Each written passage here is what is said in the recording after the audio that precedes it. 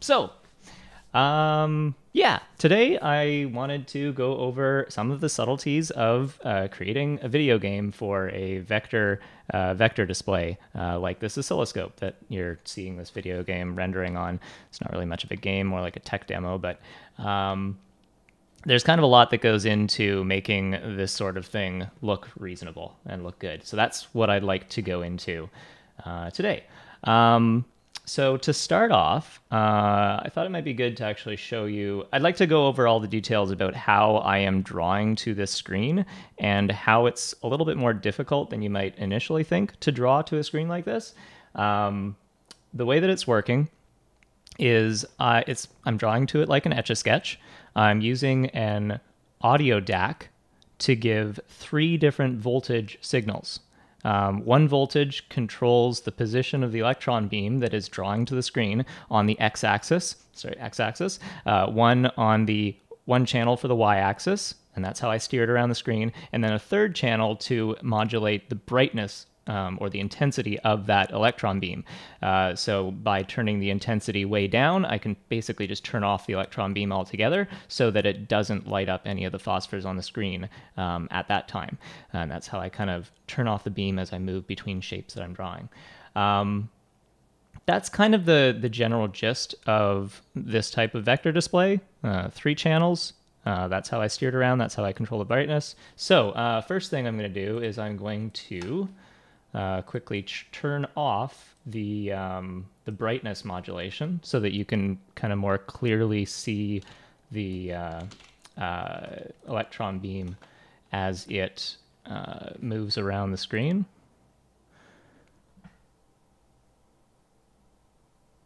So that there is the same thing that you were seeing before, except now I'm always keeping the brightness at kind of like a full brightness. So you can see the beam as it moves between the different shapes. Now, it's actually, there's more at play here, and I'm going to get into that in a moment. I'm going to switch over to a different scene, which is just a little test scene that I whipped up for tonight.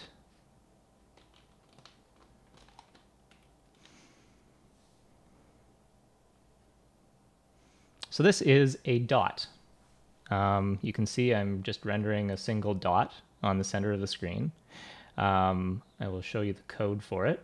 It's pretty simple. I'm going to zoom in just to make sure that everybody can see that.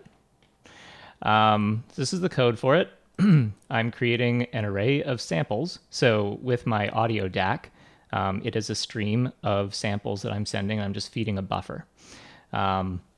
So I'm saying that the dot that I want to draw on the screen, it's just one sample. So my array size is just 1 here.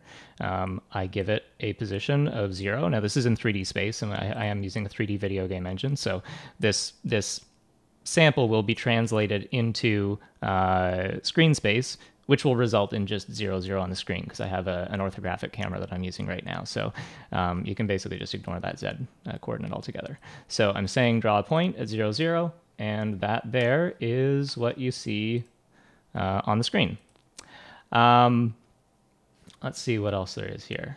Yeah, so yeah, and then I can send the way that my video game engine works. I'm using extremely lovely unoptimized code where I'm just throwing around a bunch of lists and they're getting thrown out and a bunch of garbage collection. The great thing about running at 192 kilohertz is that compared to, let's say, a 4K display, this is nothing for a computer nowadays. So I can write super unoptimized code, and it doesn't matter because it's such a low fidelity device. It's great. And it allows me to kind of prototype and whip this together really quickly. Yeah, so there is actually a little bit more that's at play here. When I show you what this looks like on the screen, you can see that it goes nicely right up to the center, and then draws that dot, and then moves off. That's actually, there's a little bit more that I've done here. I'm going to rerun this code where literally the only thing that I'm doing is I'm telling the audio DAC. Actually, I should show you one more thing here.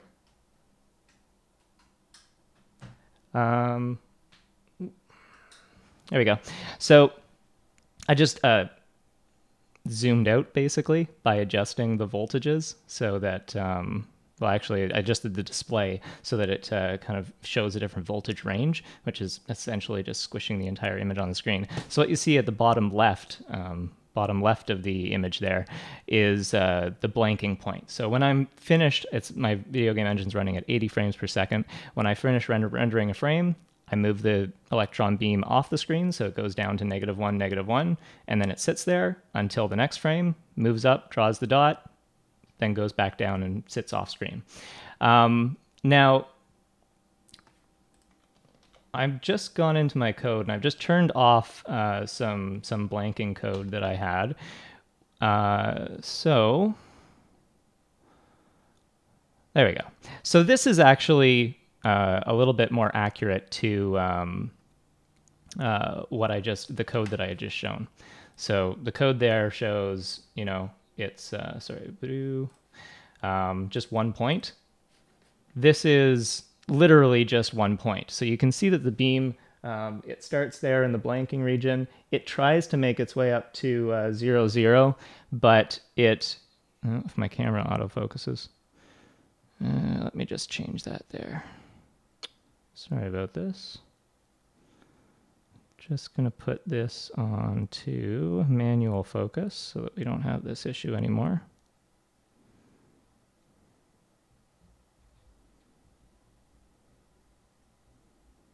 There you go. So yeah, you can see it moves off screen and then it tries to go up to 0, 0, but when it goes towards 0, 0, it ends up, before it even reaches there, it zips back down to the to the -1, -1. And the reason for that is that this is, 192 kilohertz, so it tries to get up there, but then there's also a bunch of smoothing that happens on my audio DAC because it wants to make a nice smooth sound wave, which is beneficial for a lot of reasons, even in this display. But yeah, it tries to get up there and then it immediately curves back. So that's why you get that little bit of a curve. So instead of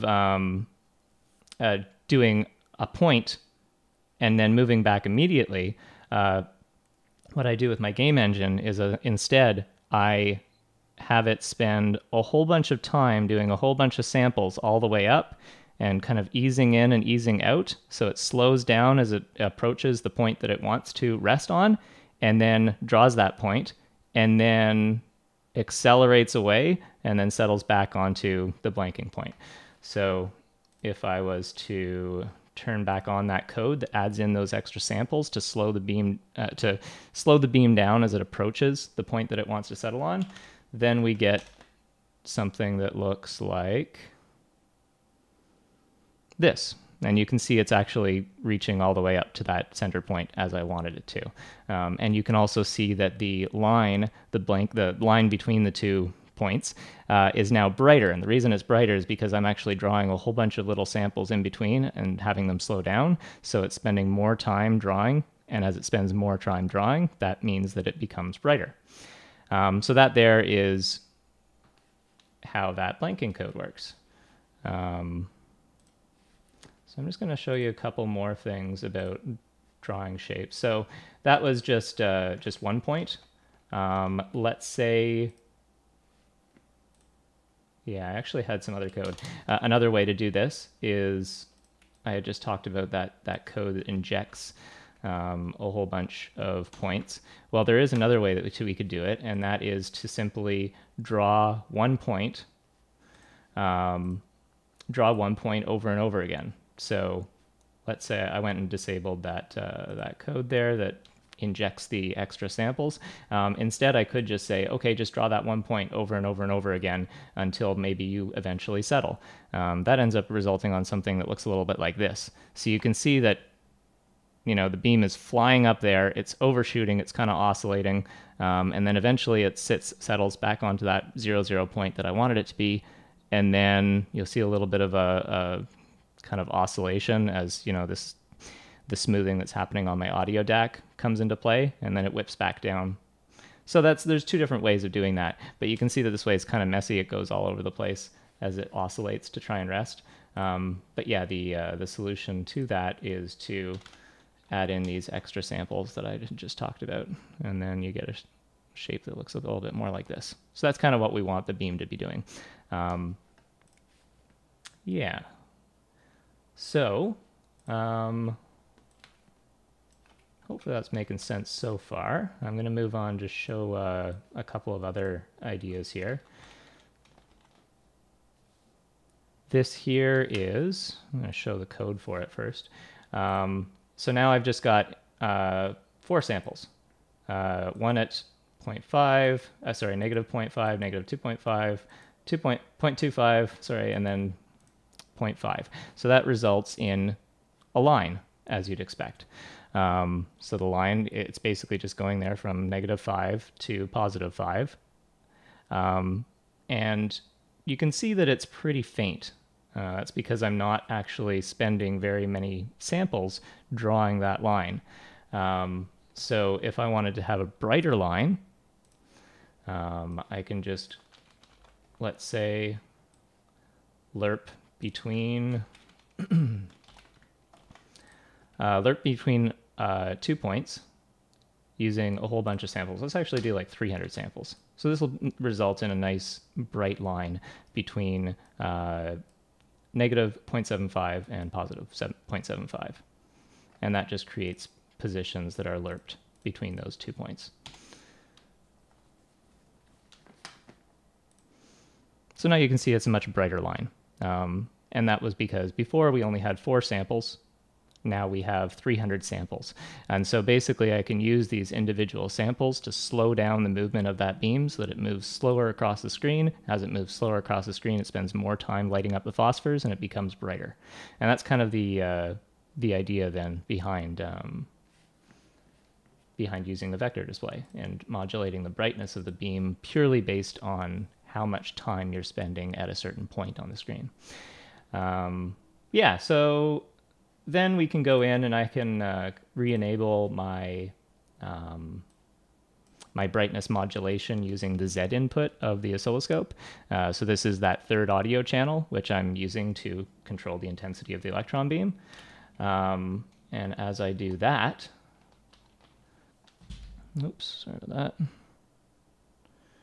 it results in something that looks a little bit like this. And you can see that line is even brighter than it was before, and that's because I'm actually using that brightness not just to turn off the electron beam, but giving a negative voltage, which will then end up increasing the intensity of the beam. So now it's a super bright line. Yeah, and that's kind of the gist of how that extra input on the oscilloscope works and what allows me to control brightness. And you can see now that on the far bottom left, you can still see the every frame. It is settling there for a very brief moment, and then whipping back up and drawing that line, and then settling back down. This is because even though I've kind of adjusted the intensity of the beam to be much lower, it still has a little bit of intensity to it. I could turn the intensity on the oscilloscope all the way down so that you don't even see it at all. So that's normally how I'd actually run the game. But the way that I design my game is I like to have it so that that beam is actually entirely off screen. So I'll just zoom the image in, and now the beam's totally off the screen. I don't even need to worry about whether it's visible or not when it's resting there for a long period of time in between frames. Yeah, so that's kind of the gist of how that works. And at this point, I have pretty solid control over what the electron beam is doing. There was those 2 things: 1, turning on and off the brightness, and then 2, having the extra samples injected to slow the beam down as it comes to rest on the point. I'll just show you. It might be interesting to see this. Let's take a peek. Yeah, so here I still have the intensity being set to very low intensity as it's moving towards the shape and away from the shape. But you can see that there's this wild oscillations like at the beginning and end of the line, and that's because I'm trying to move instantaneously from the blanking region off the screen up towards the line. And you can see that it took time to do that. It took time to kind of settle onto the point, and then it draws the line, it gets to the other end, and then it starts to oscillate before it whips off the screen. So yeah, these two techniques of slowing down the beam and then also turning off the beam between shapes are kind of critical to making a vector shape without a bunch of other noise on the screen, basically. Yeah. So that's kind of the gist of how that works. And you can kind of see from the code that I showed that these shapes are nothing more than just arrays of samples, samples around the screen. Yeah, so I can make any arbitrary shape on the screen.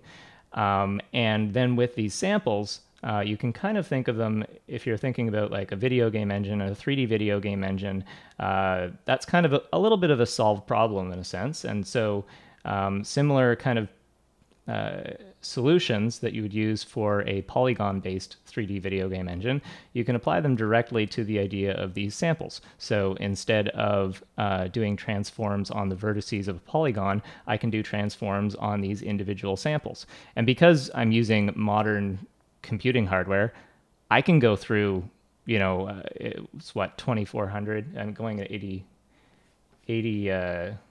frames per second, which, if I'm not mistaken, is 2400 samples per second. So samples per frame. But 2400 samples per frame is not really too many to be able, on modern computing hardware, to go through that whole 3D transform process. So I can transform those into 3D space, basically. And then, from 3D space into 2D space. And that's how I do my video game engine. That's, 3D video game engine. Yeah, so let's say I went into, so I can go into my scene here. I'm just going to turn my camera into a perspective camera and rerun this.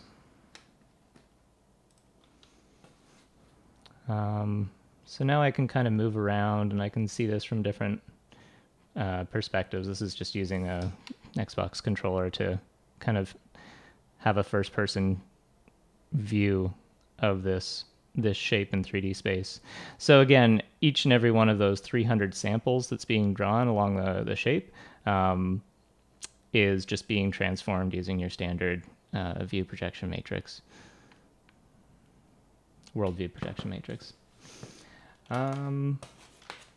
So another thing that comes into play is maybe when I have a shape, let's just draw a different shape.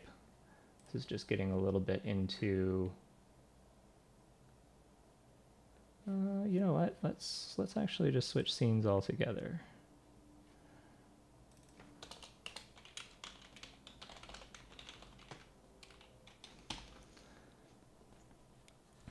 So this is just a different scene. It's going to draw a different shape. So there's a shape that I'm viewing on the 3D shape being drawn. As this shape gets smaller and smaller and goes off into the distance, I don't actually want to be spending as much time drawing that shape. I actually just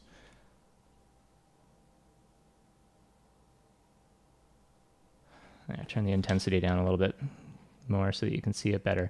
But as that shape gets smaller on the screen, I don't want to be spending a whole bunch of time drawing it, because otherwise it'll start to become just like super bright.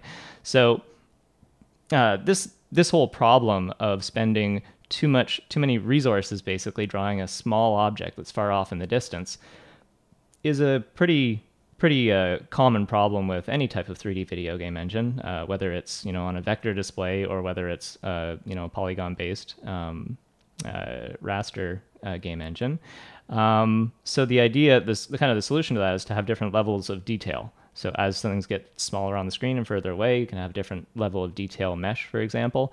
In my game and my engine, what I want to have is actually a dynamic fidelity.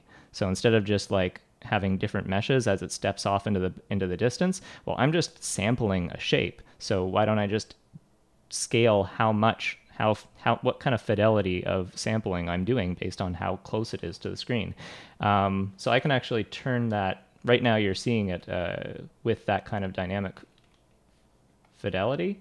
I'm just going to go in here and turn it off for you so you can see without.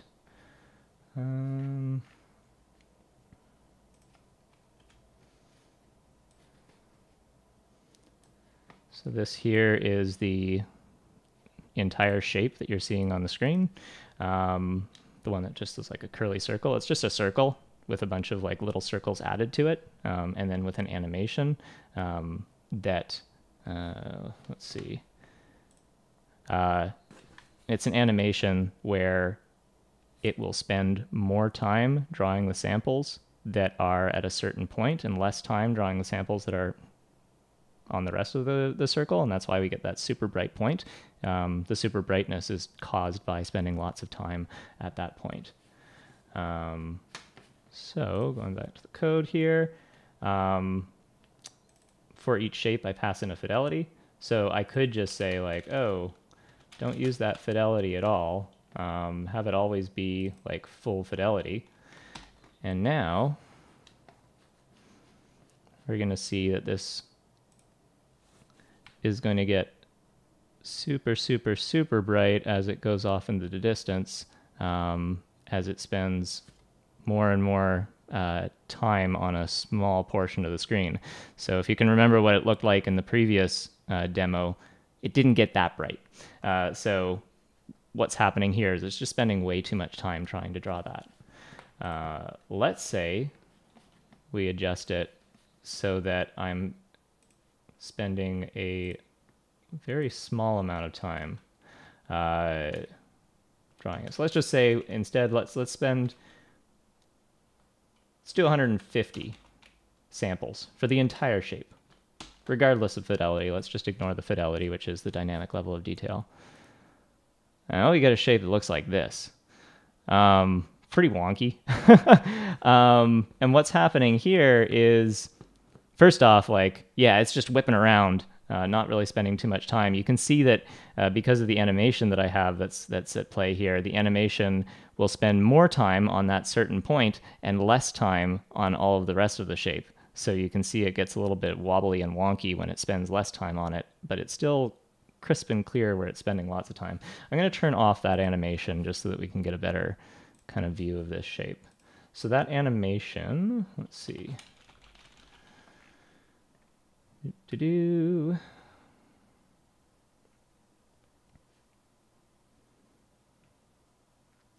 Wrote this code a while ago, so I'm just rereading it and refreshing my mind.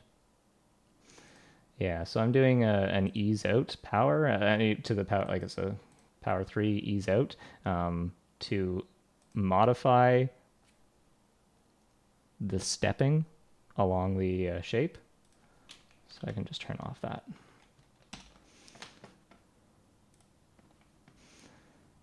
And now we get a shape that doesn't have any animation. And it's a little bit easier to see that this shape just kind of looks a little bit, I mean, it's super faint, right? Because it's not spending too much time drawing the shape. And it's also got this kind of like, doesn't look like crisp circles anymore. It's a little bit wonky. Let's turn it down. Right now that was at 150. Let's put that at like, more like 50, let's say. See what that looks like. Yep. So getting less and less detail. And this is kind of what is going to happen to that shape as it gets off in the distance, as the fidelity decreases with my kind of dynamic level of detail. I just had it at 50 there. I'm going to turn it down to 10. So now this is just 10 samples for the entire shape. We're going to lose all of those little curls probably. Yeah, now it's just a wonk because it's just 10 points that it's now smoothing between and then finishing the shape. So that's kind of how, you know, I'm using a fidelity to change the amount of detail. And this might be, maybe this is the shape when it's far off in the distance and it's just a tiny little point in the screen. Maybe it only just does 10 samples of that shape. And it's like, it's kind of like a circle. And you're not going to see any more detail. But because it's just a tiny point on the screen, that's okay. Yeah. So that's another one of the issues that I ran into. And the biggest problem with objects spending too much time drawing on the screen, even though they're just a tiny little thing on the screen, the main problem with that is actually not the thing becoming too bright. That's one of the problems. The main thing is that I'm just wasting too much time drawing it on the screen because I only have so much time every frame to go and draw all of the details of the screen. If I spend a whole bunch of time drawing all these tiny little details off in the background, then it's like, oh, well, you know, your frame rate just dropped to like 10 frames a second because you spent so much time drawing that. So this is a technique that I use to allow me to draw more objects to the screen in a 3D scene. Yeah. So I think that that's pretty much the gist of the things that I wanted to go over. If we wanted to do maybe any Q&A, I'd love to answer any questions that you guys have, or we could just chat about anything else. Yeah.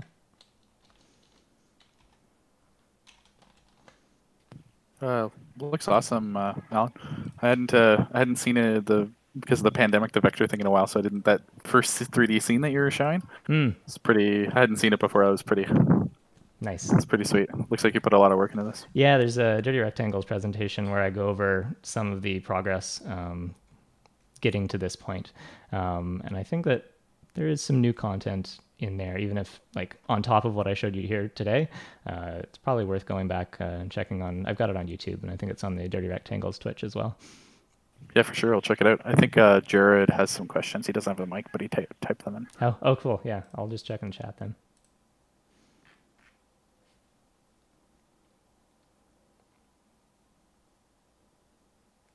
Okay.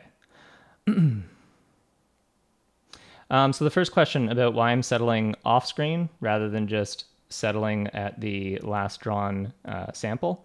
The main reason that I've chosen to do this is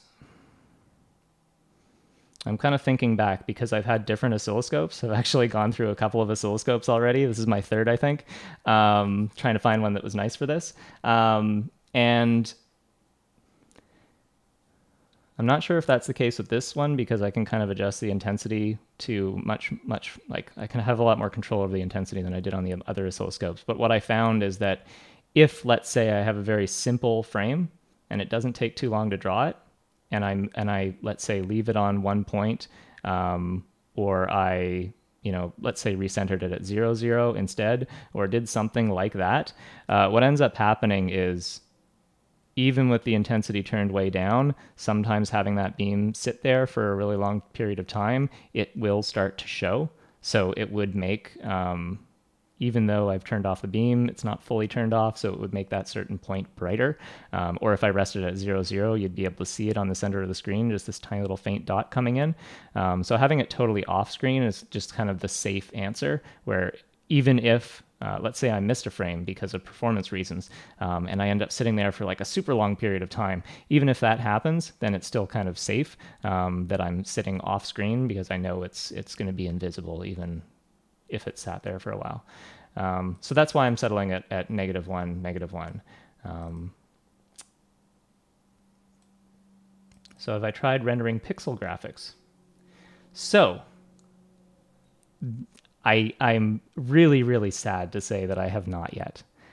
And the reason that I'm really sad to say that is because it's on my to-do list. I really want to. I want to do like raster animations with this. So because I can control the intensity of the electron beam as I go between samples, that means that I can use this vector display as a raster display and draw scan lines back and forth, and then just modulate the intensity, modulate the brightness of that beam as it goes across the screen. So by doing that, I can draw out a full raster scan. I can use this just like a raster CRT. And that is exactly what a raster CRT does. It's just that it's got a bunch of stuff in hardware to do the control of the beam, and I'd be basically in software controlling the beam, but it's the exact same thing.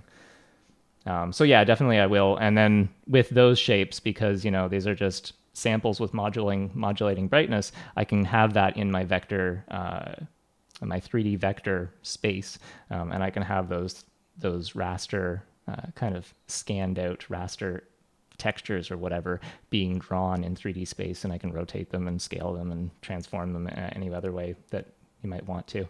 Now, the interesting thing about that is that like my dynamic fidelity will be a little bit more tricky because I might have like, oh, this is the number of scan lines. And then when it gets close to the screen, you can see like each individual line. When it gets further away, it becomes like a much clearer image as the scan lines like kind of blur together, but maybe it gets way too bright as it gets smaller on the screen. So like, yeah, it's going to be interesting. Some interesting problems to solve there, but it'll be a neat effect.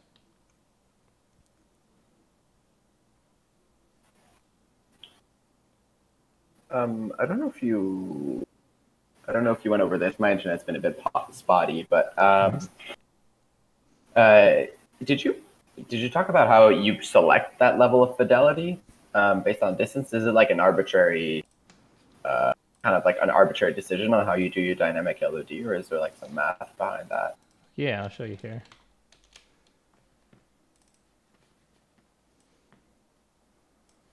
This is my sampler class. So what I do here, I'm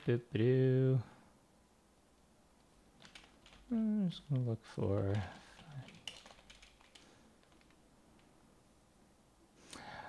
So if it is a perspective, obviously if it's an orthographic, or actually, yes, if it's an orthographic, then there is like distance from the camera. It doesn't mean that it's going to be smaller on the screen. Therefore, fidelity is always 1 for orthographic. But with perspective, the distance from the camera means that it's going to be smaller on the screen or bigger on the screen. So that's when I calculate fidelity. The fidelity calculation is just some really basic trigonometry. I just multiply the distance from the camera by, well, tan of the FOV over 2. The way that I calculated that is just the whole SOHCAHTOA trigonometry stuff, where I just say that, oh, the camera, you've got a triangle basically formed by the FOV of the camera and the distance to that distance from the camera, and then that's kind of just, I use some angles there, and the math was pretty simple. To be honest, not 100% sure that it's absolutely perfect, but it was definitely oh, this is definitely close enough if I use that trigonometry, and it seems to work pretty well. So that's pretty cool. And like, so is it like you have 3,000 samples, and like as your fidelity gets, I guess, smaller and smaller, it approaches 0, I guess? Is that the idea? Yeah. Okay, cool. So with the 3,000 samples, if you're drawing things like weirdly, like if you're drawing something on the very far left and the very far right, does that reduce the number of samples you have because the beam has to move across the screen a lot? The number of samples that I have like per frame to work with? Yeah. Yeah. So my the way I wrote my engine is it's has a dynamic frame rate. So there is no, like, I have maybe a target frame rate, and my target frame rate, the only reason that comes into play is I say, oh, if I finish drawing my scene before the end of the target frame rate, then let's move off screen and just wait there for a bit, because there's no point in redrawing the scene. Otherwise, it's just going to start becoming too bright compared to the next frame, which might end up taking a lot longer to draw. So that's where the target frame rate comes into play. But really, I could just scrap that altogether. I could set my target frame rate to be like 1,000 frames per second and just like go as fast as you can. And what that means is that it's going to go and it's going to draw. And if it takes way too long to draw it, then, well, it took way too long to draw it. And maybe it took, a full 40th of a second to draw that frame. And then when it's finished, well, then it'll start drawing the next frame, and then it'll start drawing the next frame. The frame rate is very fluid and dynamic in that regard. Now, the problem with that is, let's say I finished drawing a frame and it took, a full 20th of a second or something crazy like that, like a long time to draw this entire frame. And then I move on to the next one. That takes a full 20th of a second. When I'm running at 20 frames per second, 20 frames per second, that means that you're going to start getting a flicker on the screen. Just like the old CRTs, when they're running at a low refresh rate, you will see that flicker. You'll see the shape, flicker, because it's not being refreshed very quickly. It's taking it's a slow refresh. So that's that. Does that answer your questions? Yeah, I think so. The other part of that question was just doing wild sort of distances between samples. Does that actually have an impact? Yeah. So let's go back to my other scene here.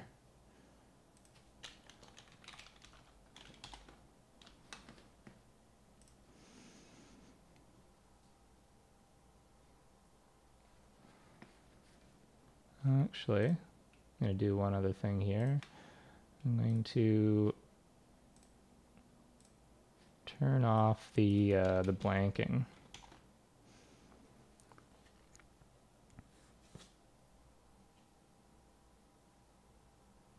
Yeah, so as, let's say I'm moving from one point to another point that's very close to it. I'm going to need to blank, but the amount of extra samples I'm going to need to put in there to slow the beam down and get it to settle on the new point before it turns the beam back on is very small. It's a small number of samples because it's a point that is close to it. Let's say I'm going to a point that's way on the other side of the screen. That means I'm going to need to spend a lot more samples slowing the beam down before I settle on that new point because it's coming from way far away. So it takes more samples to slow it down to settle the oscillations and get it stable. That means that I'm now wasting more time doing that, as you just hinted at.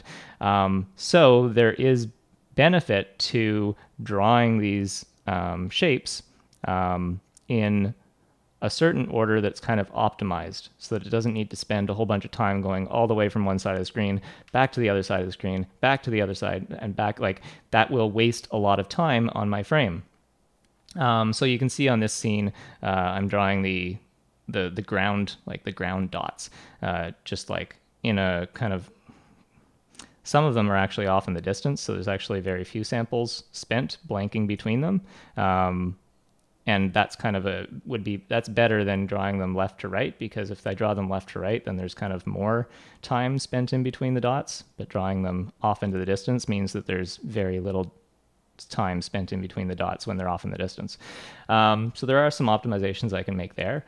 I actually wrote some code, and we'll see if it works. I'm gonna try and show some code that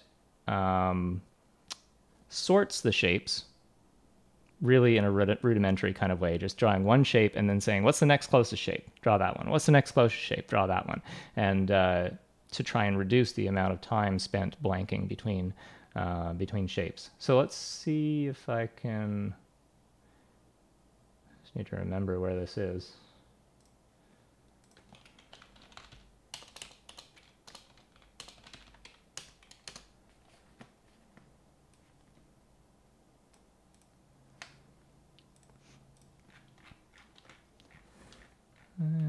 Here we go.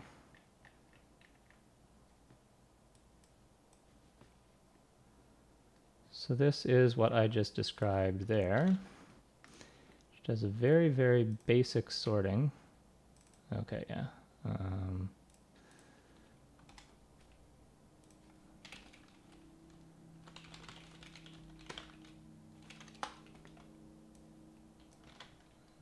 Just did some refactoring. So maybe this will work.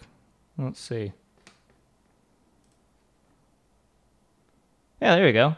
So now you can see this is the same scene, but now there's, theoretically less time spent blanking between shapes because it's trying to optimize how these shapes are drawn to the screen. This, at first, was a very promising approach. But what I found in initial tests, I'm actually going to switch over to a different scene, which really shows this breakdown, basically. And this was a big surprise to me. I was expecting this to be the answer, kind of like the solution. I was inspired by a guy who recreated asteroids for a vector display. Wow, that's flickery. Okay. I think that's flickery because oh yes. No. I don't know why that's so flickery. Anyway, so here's a different scene. And what I found with this scene, may be better if I actually turn on my blanking again, because the blanking really helps.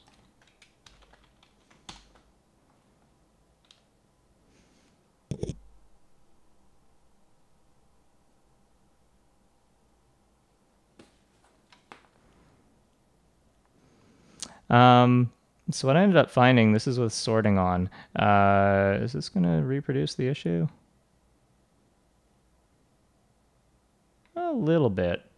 Yeah, this isn't a good demo of it. But what ends up happening is, let's say, I'm just going to describe to you the problem here.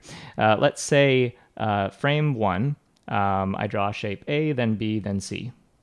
Then frame 2, because of the sorting, it's actually more optimal to this frame draw shape B, then C, then A, because that'll reduce the amount of time the beam needs to spend moving around the screen. So what this means now is that instead of shape A being refreshed at every one, let's say 80th of a second, now it's basically being refreshed in 1/40th of a second, because it needs to wait. It was from the beginning of the first frame, now it needs to wait until the end of the second frame before it's finally drawn. So now the refresh rate of that shape has decreased because the order of the shapes has changed.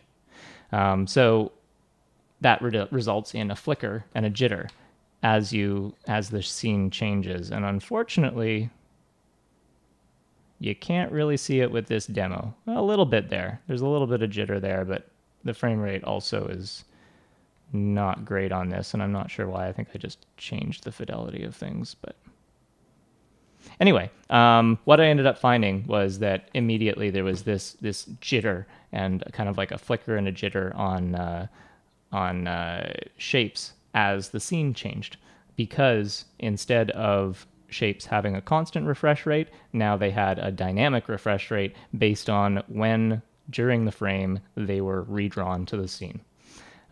So the idea of sorting, actually not a great idea. The correct solution for this type of display is to just deal with the fact that, hey, maybe there's going to be a suboptimal amount of time spent blanking between shapes, but the result of drawing every shape always in the same order means that every shape will always have a consistent refresh rate and won't flicker, and it'll be nice and consistent and smooth on the screen. Your animations will be smooth without any jitter. Yeah. So maybe that describes an interesting issue that I was surprised to find as I was working on this. Yeah, cool. Thanks. Great explanation.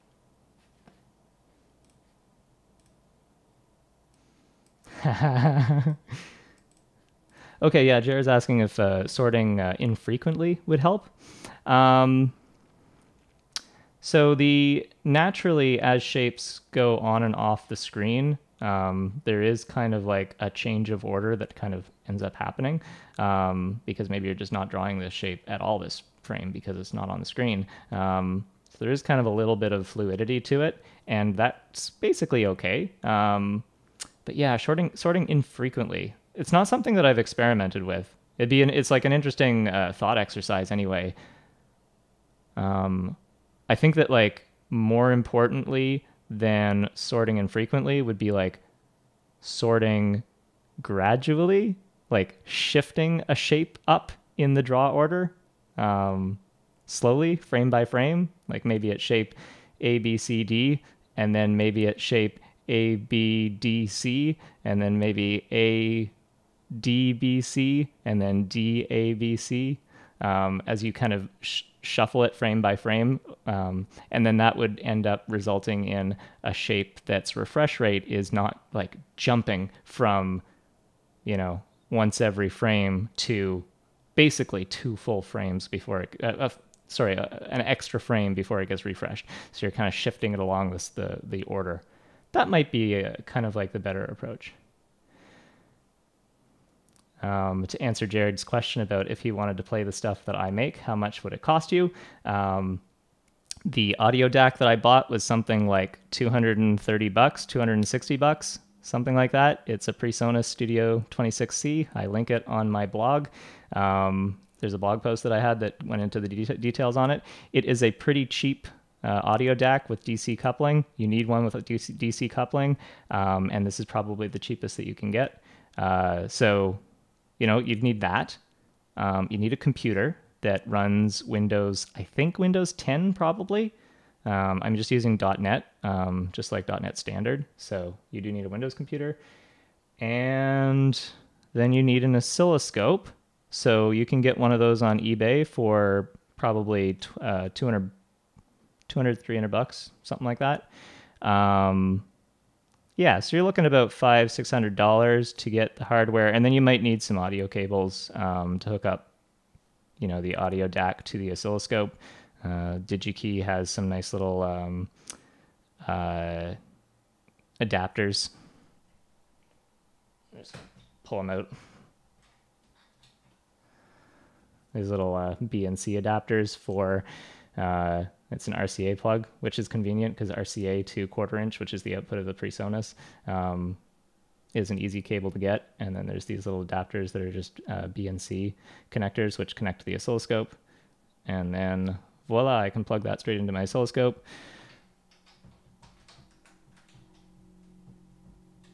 And then for full detail, you need an oscilloscope that has a Z input, ideally modulation up to 5 volts, or this one is actually a 2-volt full modulation. That's perfect. Most of them are usually 5 volts. So you need a DC coupled Z input, not an AC coupled Z input. Your oscilloscope needs to be a 2-channel at least, and it needs to have XY mode. XY mode is on most 2-channel oscilloscopes, so that's easy to find. Yeah, so that's the gist. It's not too bad, but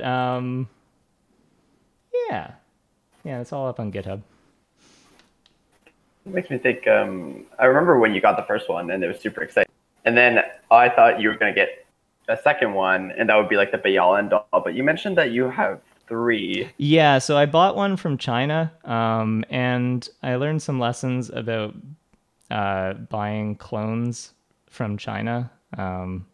It's a pain to return them, which I ended up doing, but just because shipping is like brutally expensive. But it's kind of hard to read the specs on these machines. There's manuals that describe like what sensitivity it should have, and the one that I got from China, it was a really, really cheap clone of an old Hitachi oscilloscope, and it was quote unquote maybe even brand new. I'm not sure when it was produced. Not too many places produce CRTs like at all anymore. All the factories are shut down. So maybe this is produced recently. It's an ROHS compliant one, so must be fairly recent. And it had this issue where the X channel, when in XY mode, it was as if it wasn't properly DC coupled. So with AC coupling, what ends up happening with a signal is you're expecting it to be oscillating around 0. So let's say there's a DC offset, or it's always like oscillating, let's say around 1 volt or something like that.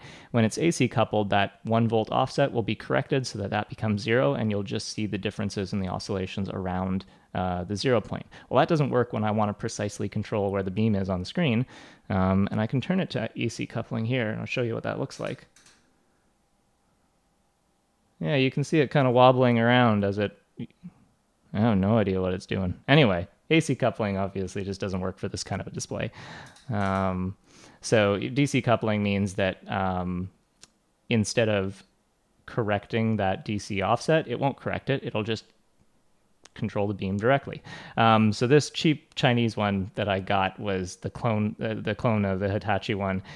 Did not have very good DC coupling. Even though it was DC coupled, it seemed to kind of like take a long time to settle when I changed the image on the screen, and that ended up meaning that my whole image kind of shifted and wobbled, especially if I had points when I left the electron beam on for a long period of time at a certain point, then it would really mess with the signal and it would oscillate and wobble around. So yeah, that one I ended up returning. The first scope that I had did not have a Z input, so I couldn't turn off the beam. I couldn't modulate the intensity of the beam. And then yeah, this third scope that I got it's got a Z input that has a 2 volt full modulation, which is ideal because the PreSonus audio DAC that I have outputs 3.6 volts between negative 3.6 and positive 3.6. So I can fully cover the range of modulation that this oscilloscope expects for a Z input, which is ideal. Yeah. So sorry, I'm rambling for quite a bit here, but if you guys have more questions, I can go over them. But yeah.